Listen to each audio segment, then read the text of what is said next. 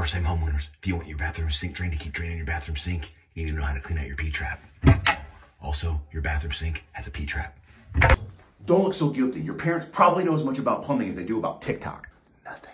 Your P-trap doesn't trap pee, but it does do a whiz-bang job of holding some water to prevent sewer gases from infiltrating your home. Over time, hair, makeup, toothpaste, and mucus can build up in your P-trap and clog your drain. Here's how to keep your P-trap free of icky obstructions. Find your P-trap. It's the aptly named P-shaped pipe under your sink. Place a receptacle underneath it to catch what comes out. Loosen each of the 2 pipe connectors by carefully unscrewing them. First this one, then this one. Wiggle the P-trap loose. Be ready for nasty water to spill out as you do. Let the water flow into your receptacle. Clean the potentially traumatizing mess of vomitous filth out of the pipe. Reinstall the P-trap by tightening the connectors with your hands and, at most, a very slight turn with pliers. Finally, test it by running some warm water through it. And there you have it. Your P-trap and your conscience are clean. Now you can throw it in your parents' face how much handier you are than they were by tagging them in the Facebook status update.